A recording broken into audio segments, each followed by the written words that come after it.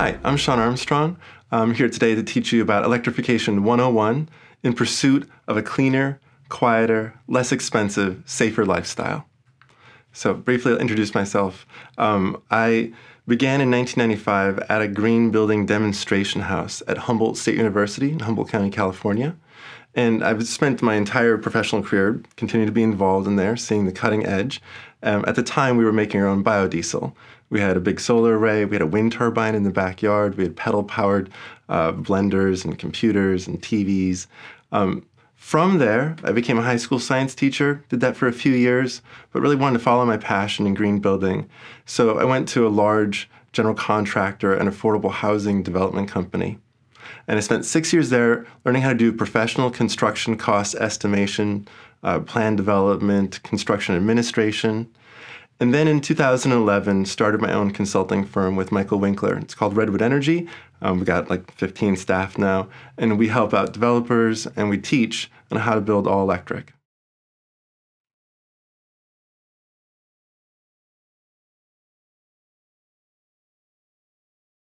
Okay, we're going to do a little bit of story time here. We're going to do a session called From Reagan to Schwarzenegger, From Horses to Horsepower. This is a history of electrification in the United States.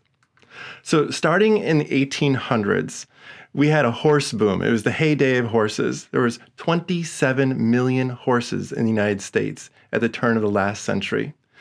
But everyone acknowledged they were a problem. Horses were left on the streets in New York City. There's about 500 horses a year left on the streets of New York City that had to be cleaned up because they caused typhoid. They caused a variety of communicable diseases. The horses that were in the streets left behind huge piles of poo. People would actually hire helpers to let them cross the street through the mounds of horse poop with a shovel. People would shovel it out of the way for you.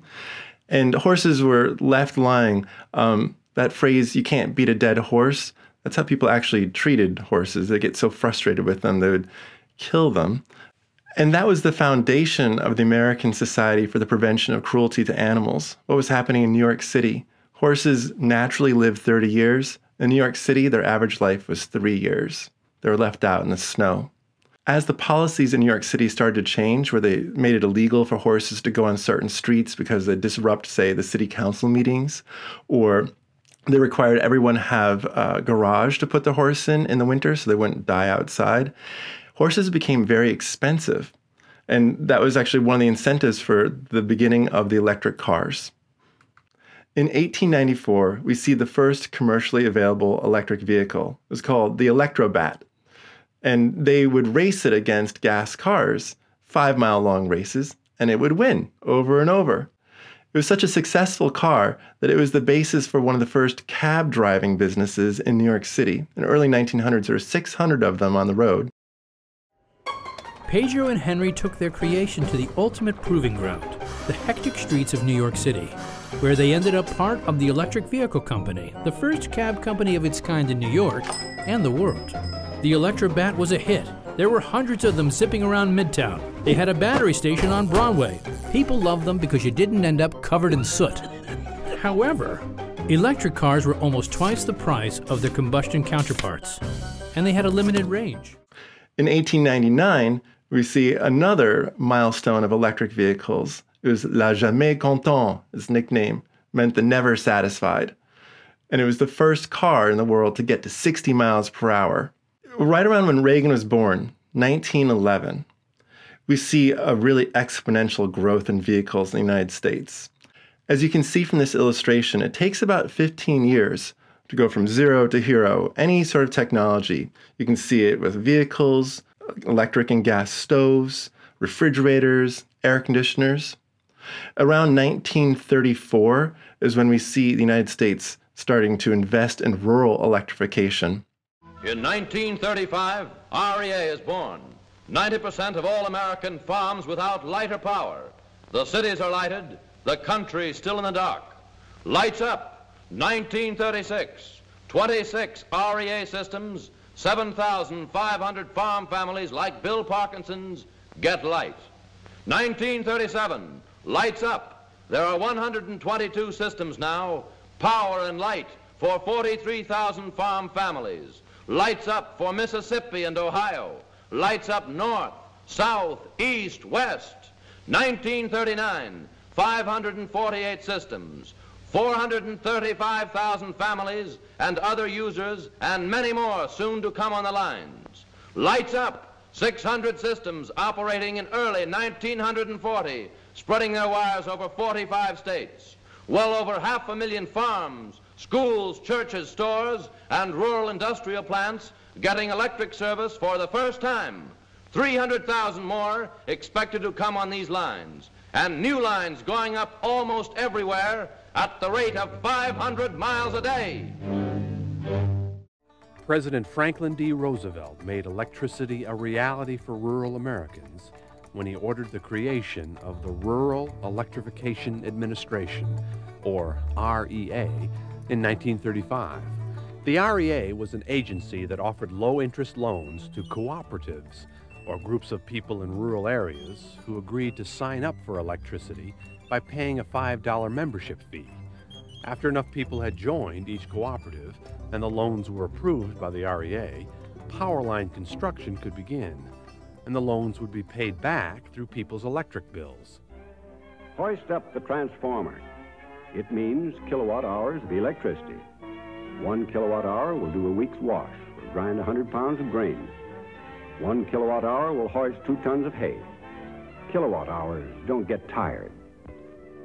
For the first time ever, rural people could put away their kerosene lamps. Dim lighting and strained eyes were a thing of the past.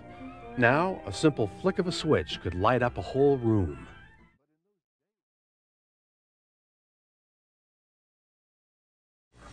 People were in awe of their new appliances. Dirty wood-burning stoves were replaced by electric ovens. Washboards were set aside for washing machines, which did all the scrubbing for you. And trips to the well were no longer necessary. It was quite a thrill to have running water and indoor plumbing in your own home. Next part of the story, starting in 1951, Ronald Reagan comes onto the scene. He'd already been a successful Hollywood actor, mostly B movies, but he classically played cowboys because he was good at riding horses. Well, as he was entering his Hollywood retirement years, he got picked up by the electric utilities of the United States. They'd formed a consortium of 160 electric utilities from coast to coast, and they hired him because he knew so many actors. He'd actually discovered Marilyn Monroe, by the way. They hired him to have a TV show. It was called the General Electric Theater, and it was one of the top 10 television shows back when television was being invented as a format and people were sort of experimenting with how to do it right. Ronald Reagan would have pieces of theater performed in front of the TV cameras. Good evening. I am Ronald Reagan speaking for General Electric. Tonight from Hollywood, it is my pleasure to appear in a story entitled The Dark, Dark Hours. Young James Dean, one of the bright new actors in Hollywood, appears with me, and Constance Ford plays my wife on the General Electric Theater. Brought in James Dean, Judy Garland, the whole Rat Pack. Pretty much everyone that you can think of who was a star in the 1950s showed up on his TV show. And in between the episodes, they would have advertisements that called out the Live Better Electrically jingle. Live better electrically, coupled with all these images of people's convenient lifestyles that they could have if they just electrified their home. Ronald Reagan actually had a mansion. It was a demonstration mansion where it had an electric swimming pool, had electric outside space heaters so it could hold big parties. Inside, all of the cooking equipment was electric. They'd bring people through and show them how they had these electric servants, is what they called them. It's like a waffle maker or a coffee pot, but these are pretty innovative in the 1950s. And then his lights. He famously had many twinkling colored lights, and you can see in the old black and white walk-through demonstrations of his house, he'd say, "Oh, I really wish you could see how beautiful these lights are. They're all orange and green and sparkling." So he invested a lot of personal energy for about 10 years in raising the profile of the all-electric lifestyle. While he was doing the television show, on his off time, he'd be opening up nuclear power plants. That was the clean energy of the 1950s. People actually thought that nuclear power was going to be so big, so successful. They thought electricity would be free, and the only thing you'd have to pay for was the meter. Here's a picture of one of the early air conditioners of the 1950s. You can see what a relief it was for people on hot summer days to be able to sit in front of the air conditioner and cool off.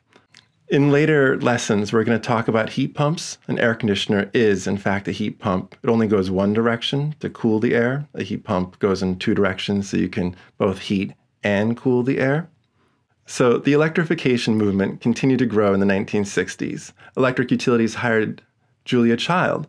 Her previous career had been making recipes to prevent sharks from attacking mines that had been set in the water during World War II. She was a CIA spy, as well as a master chef at the time.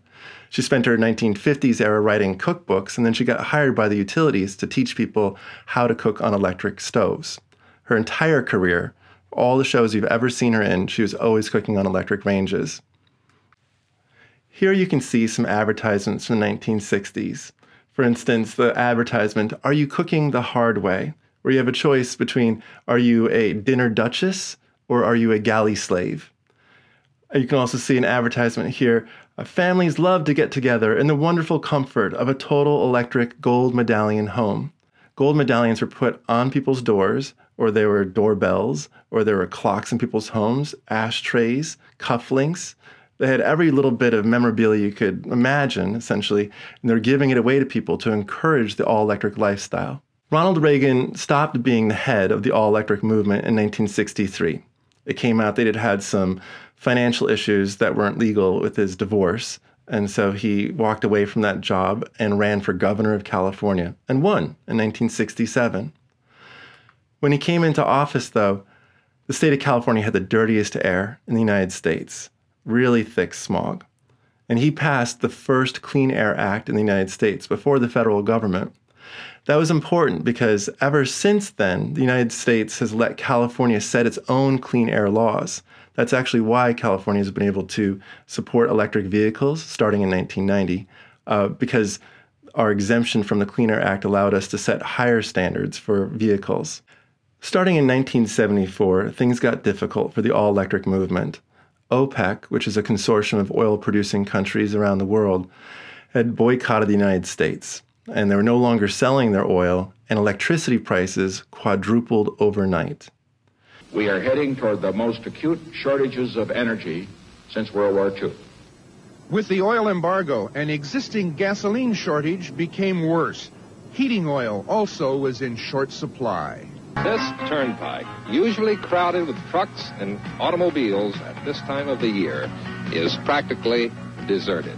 If you want more for your trade, go see Cal. Better deals are never made. Go see Cal. Cal Worthington was a Dodge dealer in Los Angeles. One day we were selling cars like crazy, and the next day, disaster. The oil embargo came along, and couldn't sell big cars at all. As a matter of fact, people that had bought big cars were bringing them back and leaving them on the lot. So here, I don't want it. I won't be able to buy gas for it. As a result, there was a real push for fuel efficiency around the country. And Reagan passed our country's first energy codes. It's called Title 24. They still exist today. You have to get a building permit with Title 24 printouts with it, showing how energy efficient your building is. Reagan is hoping that this law would also encourage nuclear power plants to be built because he considered them more cost effective. But in fact, when he left office, just the opposite happened. The state started to disapprove nuclear power plants. It's really frustrating for him. In 1976, we got a new president, President Carter. His response to the OPEC embargo, and then also another embargo that happened in 1979, that was the Iran hostage crisis. Our position must be clear. I am ordering that we discontinue purchasing of any oil from Iran for delivery to this country. During that era in which electricity was very expensive, he sponsored demonstration homes all over the country, hundreds of them. Most towns had at least one house where you could go to and you could see insulative curtains or a greenhouse on the side of the building to passively heat it, and a variety of other energy efficiency measures. All of us must learn to waste less energy.